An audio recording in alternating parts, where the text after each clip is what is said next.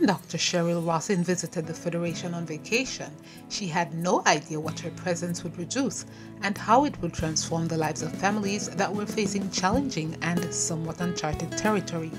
For her, this deficit in the lives of these families and even educators in the Federation would satisfy the passion that she had so vigorously pursued over years of study in the field of autism. I started working on the island of St. Kitts really by accident. I came to this lovely place as a visitor, and my friend who I came with is part of the University of Medicine and Health Science, which is where the workshops are being held. And from being connected on the island and from knowing many of the local people, they introduced me to a family who was having some difficulties with their son, and they thought that he may have autism. And so I was on my vacation, but I met this family and I discussed autism with them and some red flags and signs and symptoms of the disorder and really what they should do here. Autism. That very complex yet tender disorder which touches the lives of those individuals who are fortunate enough to be diagnosed, as well as those who try to cope, never having the opportunity to be properly diagnosed and assisted. I have been working specifically within the autism population for over 20 years. And when I received my training, I'm actually originally from Michigan in the States. I went to a university where I was able to coordinate and design my own program of study. And so I studied autism from many different fields: the field of psychology, the field of medicine, the field of social work, the field of education, and including speech pathology. So I learned about autism and individuals with that disorder from many different perspectives. It appeared to be divine intervention as Dr. Rosin was connected with a family who needed her expertise as they were facing unusual challenges in raising their young, vibrant child. The arrival of Dr. Rosin was a dream come true, and what started out as a somewhat casual inquiry blossomed into a program that is shedding light and bringing relief to children, parents, families, and educators throughout St. Kitts and Nevis who have been touched by autism. One course participant, Camilla Nesbitt Paris, explained that the intervention by Dr. Cheryl Rosin in collaboration with the Ministry of Education is exactly what so many have been waiting for. We have kids dealing with autism every day, and the thing is, we have communities, parents, teachers who don't understand what autism is. And if you don't understand what it is, when you have kids who present with autism, you may be unable to treat or address it correctly. And with autism, you have to understand and be at the level of the child in order to give them the best therapy, attention, care that they need. It's one thing to not know, but when you don't know, you say the child is willful, you say the child is disobedient. But if you understand what autism is, you can't say that child is being willful, because it's within their disability. So we have to learn how to work around those needs, and I definitely think that this training was very timely. It's needed. Persons in the country with hearing issues, and several children have been referred to me with hearing concerns. But looking at some of the behaviors and the concerns of the parents, we are realizing that they are looking more along the autistic spectrum. And so it was very beneficial for us to be exposed to this training, in that we are better able now to pick up some of the signs and symptoms of children having this disorder. One of the characteristics of a child on the autistic spectrum is, I'm calling your name and you're not answering. And that's a concern for parents, because they feel that the child is not hearing them. But in truth and in fact, they are hearing, but they're just not, because they're in their own little world, they're not responding to you calling them. For one family in particular, Dr. Rosin's visit became almost magical, as years of frustration began to evaporate when in just over a month, the experience and strategies she shared began to result in tangible benefits for them. And the child who I began working with was nonverbal, and he left after 6 weeks speaking in 3- and 4-word phrases. The Mashells were so impressed with the progress that they reached out for assistance for others on the island experiencing similar issues. They really are telling people and advocates for autism awareness. And so Mrs. Marshall, it was her idea to come here and to continue this training. And so she helped me get in contact with the government, and I made a proposal and said that I would like to do a project here, and it has multiple phases to it. And so that started about a year ago, where I came and had my exclusive meeting with the government to put the plan into place. And phase 1, which was autism training for 45 teachers, was just this past September. And so from there, we chose 8 individuals to receive what's called an autism certificate, and they are receiving that now. Well, I hope that the government can continue to bring Dr. Rosen here so that she can get as many parents and educators trained up so that they would be able to have early detection and train teachers and parents alike, just like me, because it's not only limited to teachers or educators, but parents can do it. I'm a parent, I'm not a teacher, and I do it with Matthew every single day. It is very easy. It's not medicine, it's only a therapy. It's just in how you engage your child. An autism certification clinic over the period January 5th to 8th trained and certified a number of individuals in diagnosing autism. Participants were also trained in therapeutic activities for children with autism. A student support officer at the Curriculum Development Unit, supervisor for early childhood education, the coordinator for the Learning Support Department, as well as an education officer in Nevis, a rehabilitation specialist, and 2 speech and language specialists participated in the event.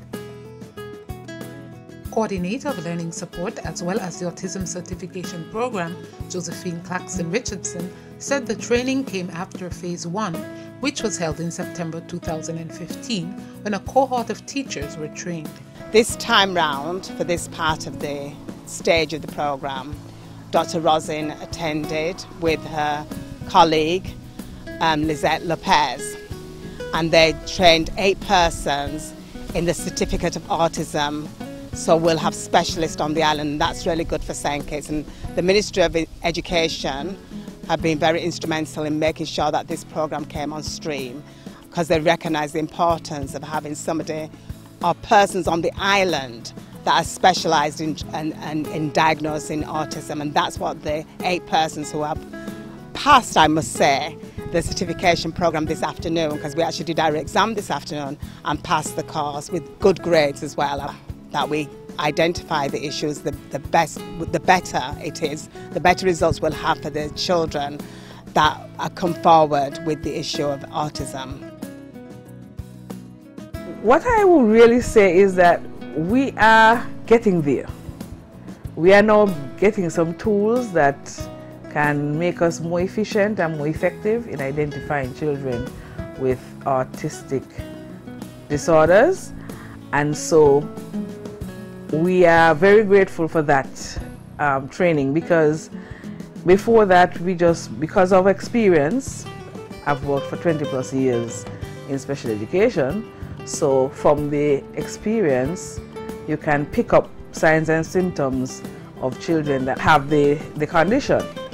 But now we have more persons exposed to it, and it is something that even from the early childhood level we can pick them up that early so that we can address their needs.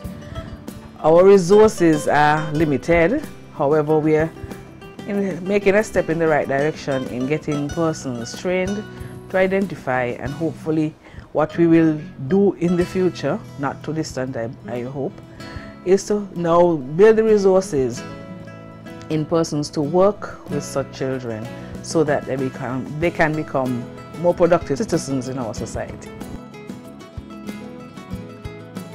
The existing needs being expressed by families who had for so long desired assistance for their children, who appear to have some form of disability, soon forged a strong network of partnerships.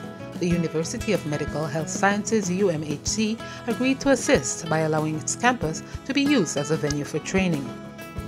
Historically, yes, we've had a very close association with the Ministry of Education since the founding of this institution, and we've had tremendous interaction and support from the Ministry of Education, and that has only been brought closer by having this workshop. Lisette Lopez, speech and language pathologist, assisted in facilitating the very interactive training. I got involved in this particular project by Dr. Cheryl Rosen.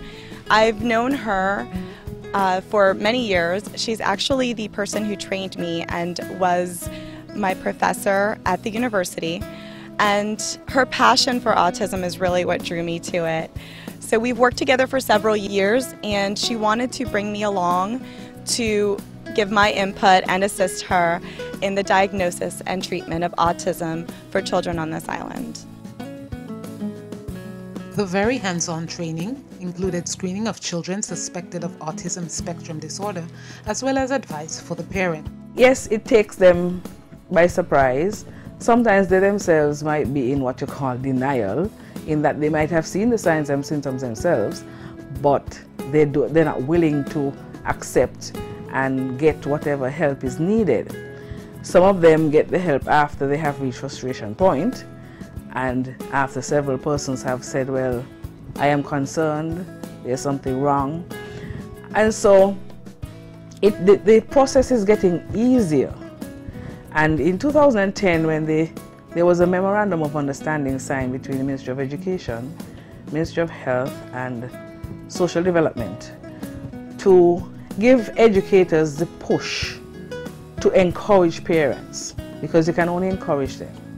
And so the memorandum of understanding gives us teeth to get parents to understand that we are trying to help their children, not harm them.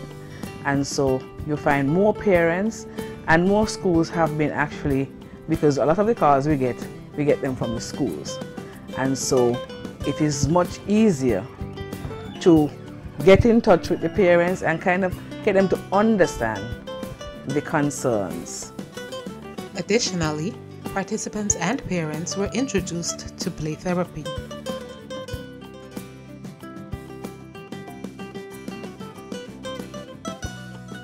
It was quite interesting to see some of them who I've known for years, and we have not been able to get to them, and see how they respond just by playing and getting some of them to actually say words and follow directions, something that you have been trying for years with some of them. And so it was quite interesting to see that approach and see how it has been, just in a few minutes, very effective for some of the children.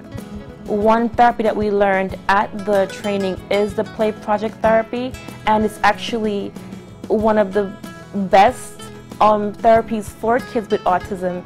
And one thing that's good about it is when Dr. Solomon created it, it's actually very low costing to implement, because it's simply play. You're playing with the kids. It doesn't cost much to play with a child, and play helps to awaken that lacking social impairment in children with autism that you normally see.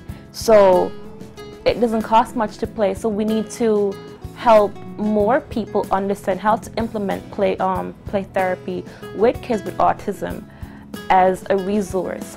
But in general, we do need more resources in the Federation. We need to share our resources and knowledge base, and that's one of my pleas for us to get going forward. More resources, more help, more knowledge, because the kids are our number one priority, and we have to help them.